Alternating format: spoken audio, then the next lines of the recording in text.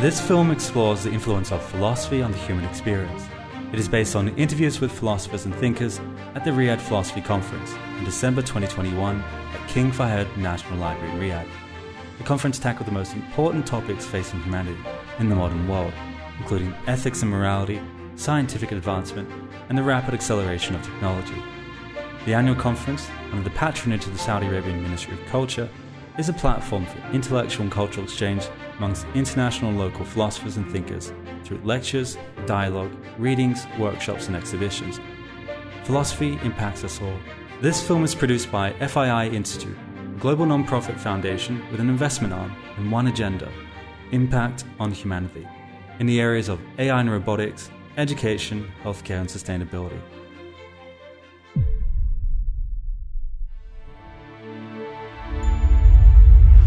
Robots don't have any difficulty, with dealing with that.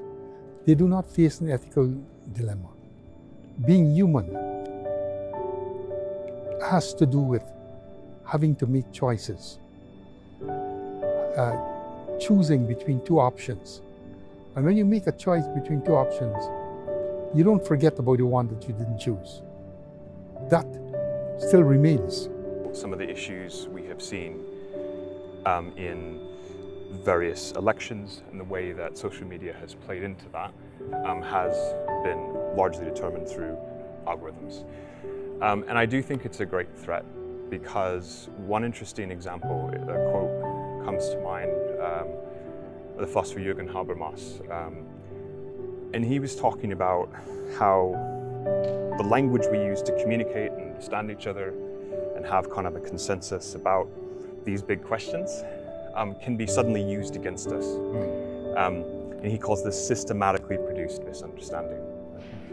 And the reason I'm bringing that up in regards to your question about AI is one of the great problems is that model of kind of being able to kind of keep on the lookout, because his idea is, being able to kind of use a public sphere to be vigilant about when we're being duped, when misunderstanding's been produced systematically, is that changes fundamentally with the emergences of new technologies like we see now. This human being, whether it's half leg or artificial leg, an artificial heart and so on, is endowed with spirit.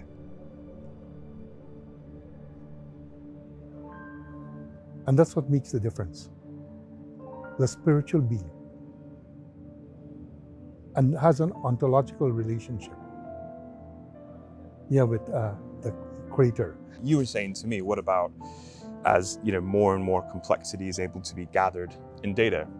I think it actually reminds me of what we were talking about earlier with the Stoic thing of knowing what's within our power and without. It may be the case that at some point in the future there is a singularity, or there is this moment of computer sentience, and I think on a very simple note, it's almost like wait and see. I think, although there's a lot of talk about artificial intelligence, I think that much of it is ill-conceived. I think it would be helpful to compare artificial intelligence with animal intelligence. Now, it's also worth considering the etymology, the origin of the word intelligence. From Latin, intus legere, to read into, to read inside. So, we speak, or some people speak of animal intelligence. Now, it is true that animals know things, they have cognition.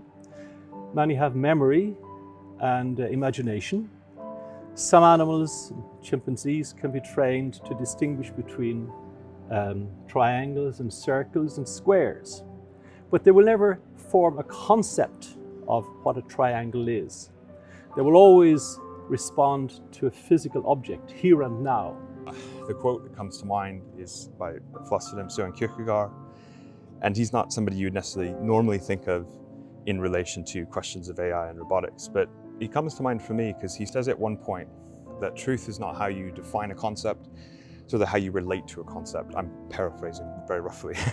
But what I take from that is there is something about you learn, coming back to education, right? You learn about what's right and wrong. You learn about what's true through experiencing it, not through simply abstractly defining it. And I think that's, to me, why it's an interesting connection to the question of AI and ethics. I think when a soldier's on a battlefield making a decision, there's a human experience there. His body's learning, his mind is learning, her body's learning, her mind is learning about that experience of what it means to be in a war zone, what it means to pull a trigger, make a decision. And I think the experiential learning aspect can't be taken out of ethical questions. And so I think you can't predetermine what is ethical and then put it into an algorithm or put it into a drone, and the drone follows certain parameters, because you always need that flexibility of that experiential learning that we as human beings have. Well, I have an answer to that question which might sound a little bit paradoxical perhaps, but I think that we have already discovered extraterrestrial life, and actually we are the very embodiment of the possibility of an extraterrestrial time. I mean, if we start from the Big Bang to the present era, let's say the whole universe at some point, let's say, was one little singularity that then exploded, and we bear the trace of this kind of original, let's say, scene. And furthermore, we know that there are lots of forms of life. I mean, it's complicated. What is life, you know? But that eventually passes through our atmosphere. Scientists have discovered bacteria coming from other, other places than the Earth, and so on and so forth. So, I mean, the contact of extraterrestrial life is already there. The illusion would be that this contact would take the form of, Steven Spielberg, First Encounter of the Third Kind, and suddenly there would be a green creature and we would have to communicate. Probably the most defining encounters with extraterrestrial lives that we could imagine would be sublinguistic or submolecular, or on the contrary, to a scale that we could not even master or see.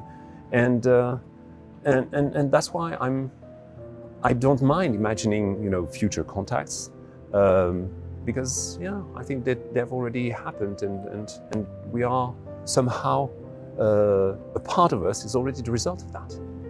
So what is distinctive of intelligence is that it conceives what is the nature, what is the essence of a triangle. What is the essence which distinguishes a triangle from a circle? And an animal can never do that.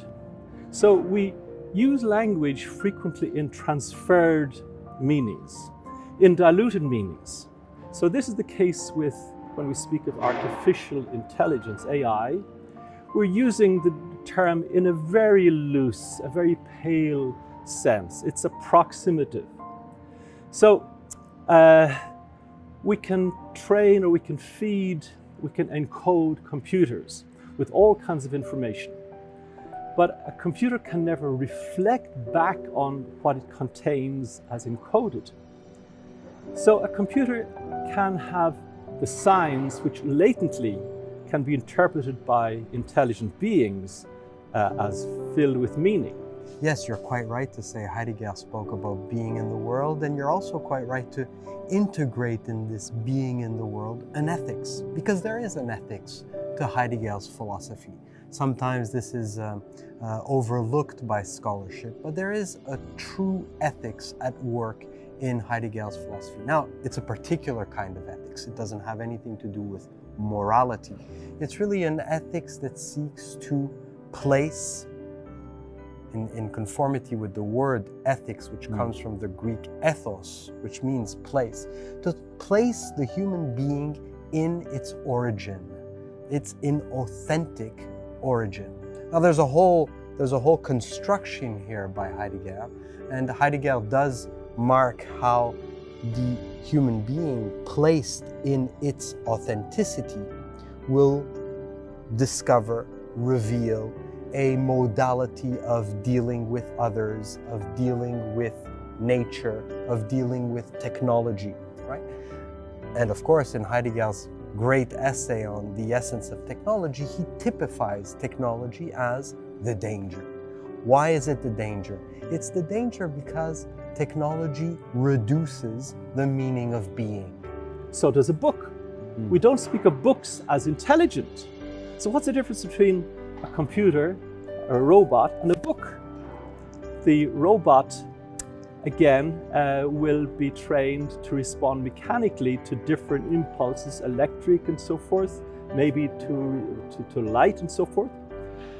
But it is not something, doesn't have its own inner nature.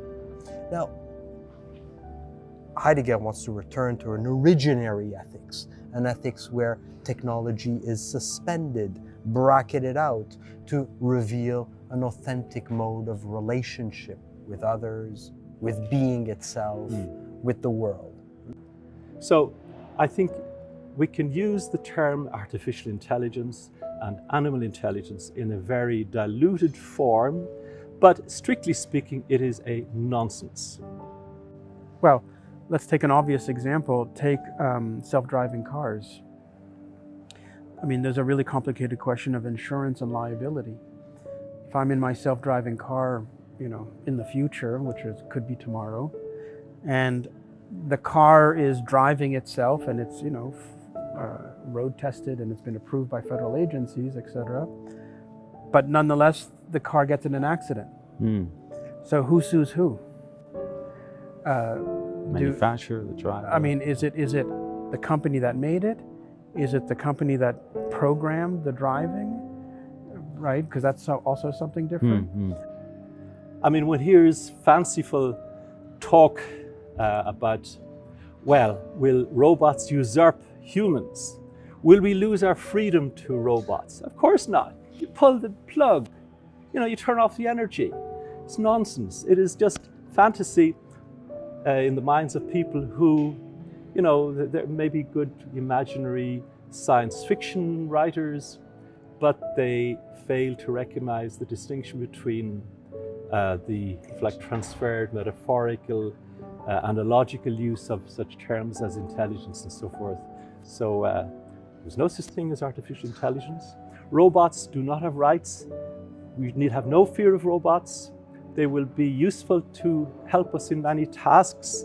They will relieve our, the drudgery and the labor of human life, that we can, you know, enjoy the higher things of reflection, art, culture, literature, and so forth.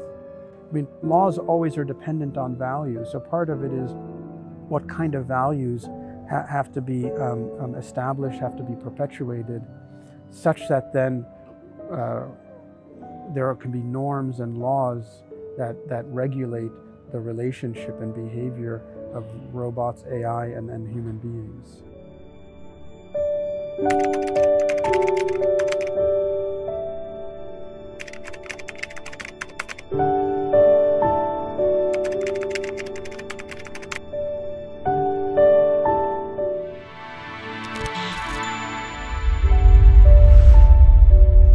In order to grow as humans, in order to learn to be human, is try to minimize conflict and try to turn it into kind of a mutual understanding, mutual effort to understand. Mutual understanding is a very easy sentence. It doesn't mean much. You have to put a lot of effort in understanding each other.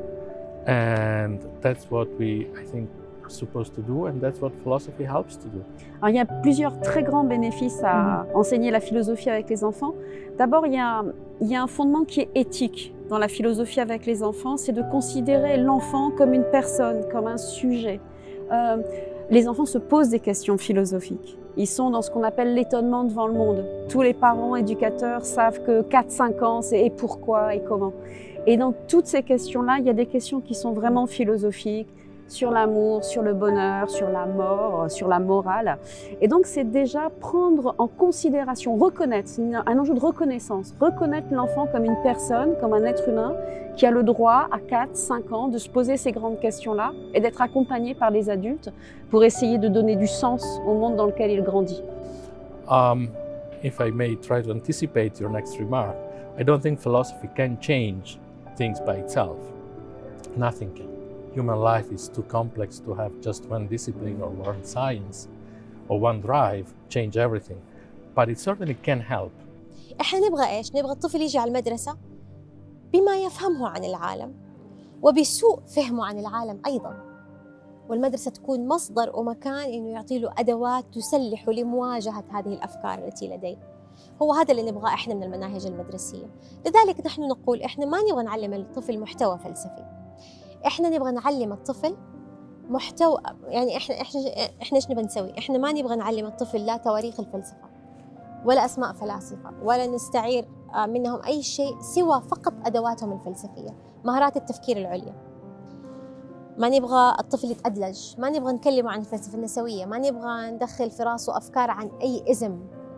اللي إحنا نبغى نسويه إنه إحنا ناخده في مسار يستطيع إنه هو يستقصي، يرصد الافتراضات وهكذا. Puis après, il y a un enjeu qui est politique aussi. C'est un enjeu d'émancipation. La philosophie, ça développe l'ouverture d'esprit, ça développe l'esprit critique, ça développe le dialogue interculturel.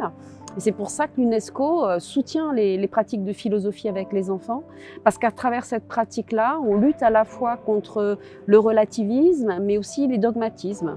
Donc c'est une façon aussi de faire vivre des valeurs humanistes, de dialogue interculturel, dialogue pacifié entre les cultures. Donc enjeu éthique de reconnaissance de l'enfant et enjeu politique de développement de l'ouverture d'esprit et de l'esprit critique. Can we live without philosophy? Yes. Probably we live better with philosophy than without. We can live basically without everything except for food and house and reproduction. But these things help. You can live without literature, you can live without poetry, you can live in an animal way, but that's not what we want. Anyway, I mentioned the word effort. I think that's the key point. We do not naturally dialogue with each other. We do not naturally feel the need of controlling our passions, our anger, our desires. Something we have to learn. And if you look at the human history in its diverse civilizations, this is what basically all civilizations have described as civilizing humans, learning to be human, exactly. This openness to talk to the other, to listen to the other. Donc je pense qu'il ne faut pas regarder non plus avec trop de nostalgie le monde qui existait avant Internet. C'est un nouveau monde et je pense qu'il faut apprendre à s'approprier cet outil qui peut être à la fois un formidable outil parce qu'on a accès à de l'information rapidement. Les enfants peuvent avoir des informations qu'on n'avait pas nous avant. C'est aussi un danger bien sûr parce que c'est une accélération permanente. Il faut apprendre à se servir de l'outil. Et l'esprit critique, mais justement c'est une façon d'aiguiser notre esprit pour comment faire avec cet outil parce qu'on ne reviendra pas en arrière. Cet outil il est là, on va vivre avec et il faut apprendre à bien s'en servir avec sagesse. أنا جاية من تخصص Sociology of Childhood أو علم اجتماع طفل، وندرس فكرة حق الطفل في التعليم، وهي كلها أفكار صراحة مثيرة للجدل من ناحية إنه هي تؤسس لمفهوم عن الطفولة متمركز حول فكرة نقدر نسميها universal أو عالمية عن الطفولة، بينما في حقيقة الأمر الأمور ليست كذلك. فبدأ اليونسكو الآن يتصور ما نسميه بخطاب best interest أو الحالة المثلى بالنسبة لسياق الطفل. فبنتكلم عن حق الطفل عن التعليم، نتصور معا أسرة تعيش في أفريقيا، وهذه الأسرة فيها 3 أشخاص مثلا بيروحوا المدرسة، وفيها واحد من الأطفال مضطر إنه يروح إلى القرية القريبة في البئر الذي يبعد 3 كيلومتر كل يوم حتى يأتي بجرة الماء لأسرته، حتى يستطيع أخوانه الباقيين إنهم يدرسوا. لو كان موافق على هذه الفكرة فهو يتعلم أن يتعايش مع أسرته. لو كان هذا الشيء يحصل بشكل دوري في الأسرة، إنه واحد من الأسرة يضحي من أجل أن يدرس الباقيين كل كم شهر، فنحن نتكلم عن نظام ليس فقط تعليمي، نحن نتكلم عن نظام اجتماعي يخص بيئة معينة ويعني يساعدنا نفهم إنه النتائج ليست بالضرورة كما إحنا نتصورها، إنه هو ده طفل مظلوم أو محروم. إذا كان هو موافق، إذا كان أسرته تعلمه التضحية، إذا كان هو مساهم. على فكرة الطفل إذا social construct تعريفه للطفولة، قبل 1800 كان الأطفال مساهمين رئيسيين في الإنكم حق المنزل، في دخل المنزل. بعد أن بدأ التعليم الإجباري بعد أن بدأ التعليم الإجباري صار الطفل كائن سلبي تماماً، يروح المدرسة ويرجع عليه ما يصير عمره 18 سنة، ساعتها يبدأ يصير شخص مستقل وقد يساهم في دخل المنزل أو لا. فيعني مفهوم الطفولة مفهوم متغير باستمرار، إحنا اللي نبنيه وإحنا اللي نكونه. مفهوم المساواة أيضاً في صيرورة مستمرة، ما وصلنا لنهايته حتى نستطيع أن نقول إنه هذا الشكل النهائي للمساواة الذي نتمناه. Je pense justement en pratiquant de la philosophie avec les enfants et toutes des pratiques qui vont développer l'intelligence collective, par exemple. Je pense que c'est très important d'apprendre aux enfants à coopérer. Alors ça ne se fait pas seulement par la pratique de la philosophie avec les enfants, il y a plein de pédagogies qui incitent à la coopération. On vit dans un monde aussi où le temps est accéléré, très individualiste, très matérialiste. Je pense qu'il faut offrir ce que Hannah Arendt appelait des oasis de pensée. Enfin, c'est le lieu parfait pour parler d'oasis ici. Une oasis de pensée, c'est des temps, des moments où on s'arrête, on fait pause en quelque sorte par rapport à l'affairement et l'urgence du monde et on essaie de réfléchir pacifiquement, sereinement ensemble sur les grands enjeux qui nous unissent les humains parce que nous sommes frères de questions philosophiques. Quelle que soit notre culture, quel que soit notre âge, on se pose tous des questions sur l'amour, sur le bonheur, sur la liberté, sur la justice. Il y a un lien fraternel dans le questionnement philosophique. Donc prenons le temps de nous poser, créons des oasis de pensée pour tous les âges qui nous permettent de vivre ensemble de façon la plus pacifique possible. Education, for instance, is not just listen to a professor. That's a big part, but then there is an interaction between students. You have to be in the same class, discuss, talk to each other. If everybody stays home, you create second row quality education. And that's something that might be very dangerous for the future. You give people the illusion that they get an education, but actually they get a bad quality one. And you will have a small amount of people who can maybe pay more and actually go in person and have a higher level of education. هل يمكن تعليم الأطفال الحكمة؟ ماثيو ليبمان مؤسس برنامج تعليم التفكير الفلسفي لديه مقولة شهيرة يقول: يعيش الأطفال في زمن ثري بالمعرفة وفقير للحكمة. بس أنا ما أتفق مع هذه العبارة. لو سألتني رأيي الشخصي أنا أقول لك أطفال الزمن ده أكثر حكمة مننا إحنا. In the past, you had several ways to describe it. Classic philosophy has described it as generosity. There's a beautiful Greek word, megalopsychia, magnanimity, big soul, open soul. Today you can use vulnerability, but all these tools are tools that help people connect, interact, dialogue.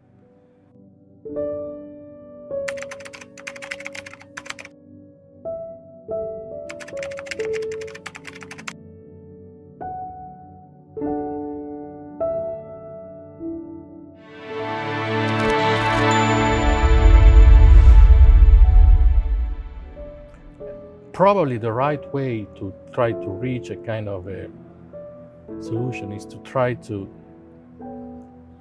give up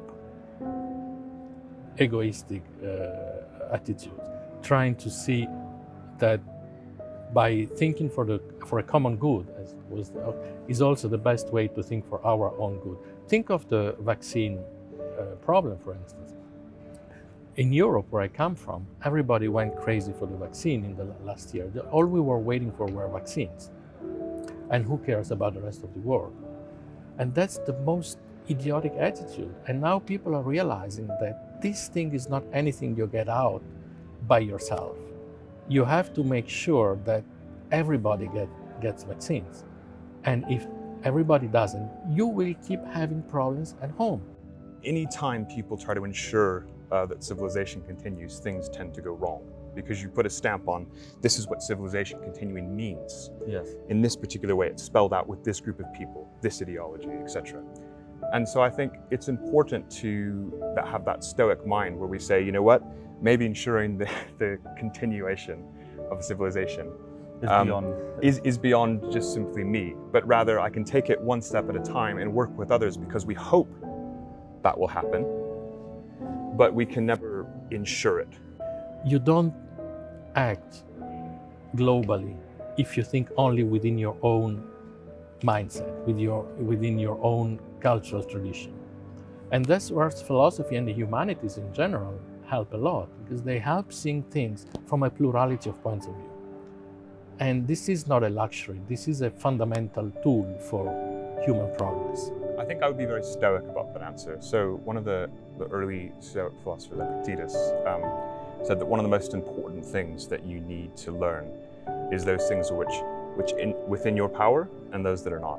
I cannot imagine that the question of time would eventually change anything about how we manage time.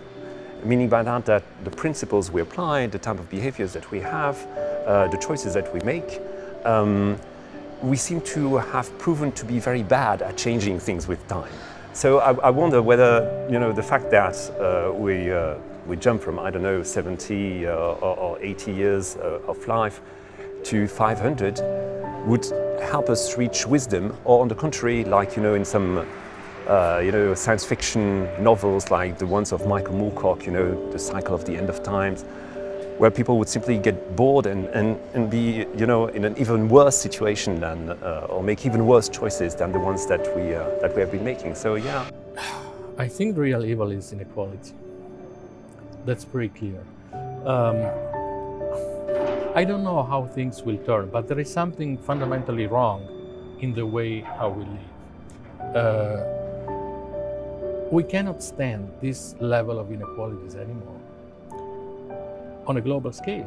The history of mankind has been the history of the adaptation to life and death circumstances, and the very idea of a house, for instance, is a tool of resistance against the situation of life and death, the fact that, mastery of fire and so on and so forth. So I would be very optimistic in the sense that since it has been our only activity, and even art and culture is a way to pass the torch in order to somehow manage our movement, in a world which is fundamentally hostile, to us. I think that at some point we will remember that, and then look at the situation that is ours, and instrumentalize this inheritance of fighting and fighting for our lives in this situation of generalized life and death matter. Yeah, I think I would be optimistic on that. Look, if you imagine yourself in a faraway future, and think of the difference between Bronze Age and today, it's not much. In terms of, for us, it might be very different. We are still at the very beginning of a flying era. We are still using very primitive energy production means, and we are still in a very early stage of human connection. So I think it says that we are still very old in the sense that we belong to the antiquity. Will we be able to go forth and develop a human civilization, maybe colonizing other worlds? I think we may. I think that all the chances are open, but it would be nice if we stopped thinking of ourselves as the most clever living beings on Earth or in the universe, and think of ourselves as very imperfect species that is still at a very, very early stage of its existence in the universe history and in the Earth history as well. Think of nature. Today, we are finding out very, very radically and powerfully that nature is in a way rebelling against the manner in which we've treated it.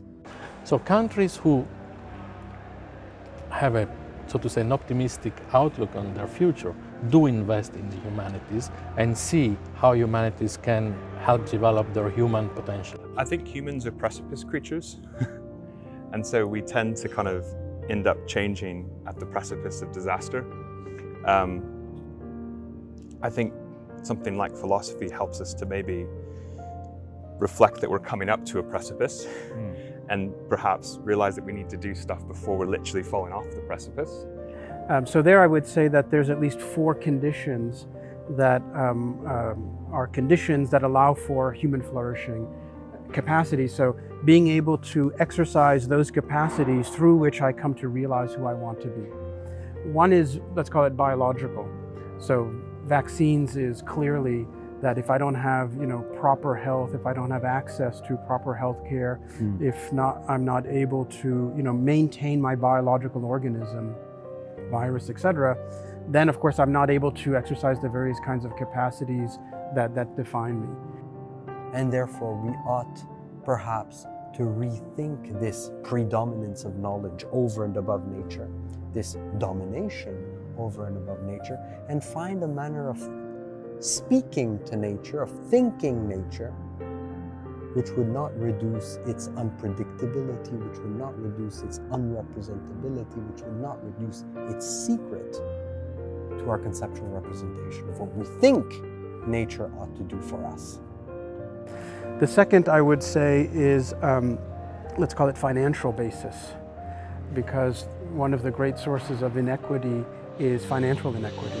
In terms of access to capital and access to financial resources that then allow someone to build infrastructure through which then they can exercise their various capacities. So not just redistributing wealth, but redistributing access to capital, which is quite different than just wealth. So I would say that a more humanitarian society would be one where there's more equitable distribution of access to finance, access to capital. It would mean that perhaps responsibility, ethical responsibility, justice, comes about when I don't recognize the other, when I don't reduce the other to my conceptual representation of the other. Perhaps to reduce the other to my conceptual representation is a violence in itself. And therefore, to rethink ethics, we must perhaps take the line of the non-recognition. Perhaps to be ethical is, I don't recognize who you are, what you are, where you're from. I don't recognize your identity. I don't ask you for your identity papers when I meet you, but I am still just towards the unknown in you, towards the unrecognizable in you. Perhaps that's the true ethical question today. How to be just, how to be ethical towards what is unknown in the other, what is unknown in the other human. The third condition, I would say, would be ecological.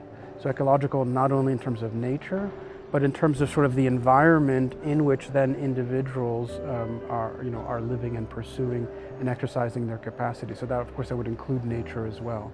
So I would say a more humanitarian society is going to bring about a kind of equity, justice of ecological conditions. So certain countries, certain neighborhoods that have more high levels of pollution, lead poisoning, etc. Obviously, that's going to be a challenge for individuals just to have progressive and flourishing lives. And then the fourth one would be intellectual conditions, because one of the capacities that people develop is intellectual capacities, artistic capacity, cultural capacities. And there again, you have conditions, like if you don't have proper education, if you don't have proper internet that gives you access to knowledge. We're sitting here in the library if you don't have access to books. So I would say, in brief, a path to a more humanitarian society would be where these four conditions, let's call it biological, material, financial, ecological, and intellectual, which are conditions for the flourishing and exercise of human capacities. So the idea here is to develop a novel ethical ideal, Yes.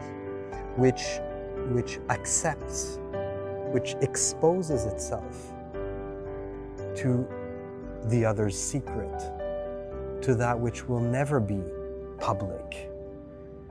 In other words, an ethics which looks at the other human's intimate being and cares for it, and does not seek to reappropriate that being to make it part, to make it fit, exactly, to make it fit in a type of narrative where we would be exactly and always already the same.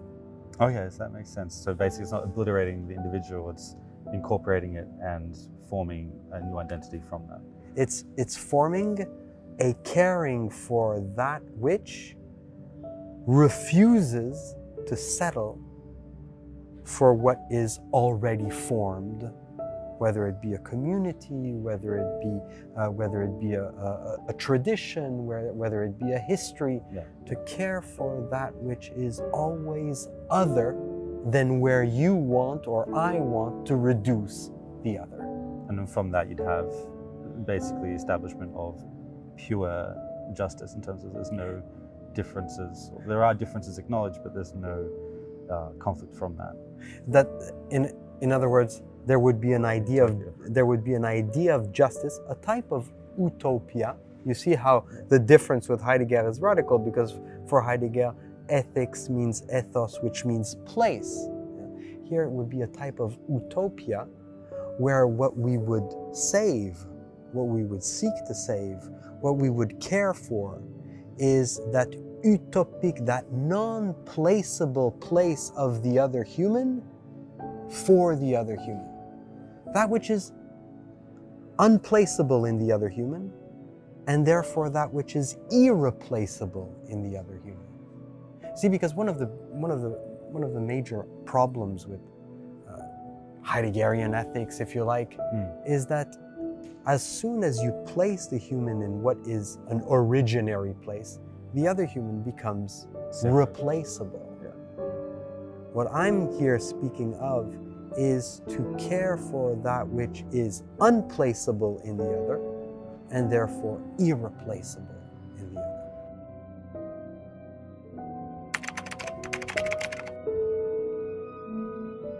other.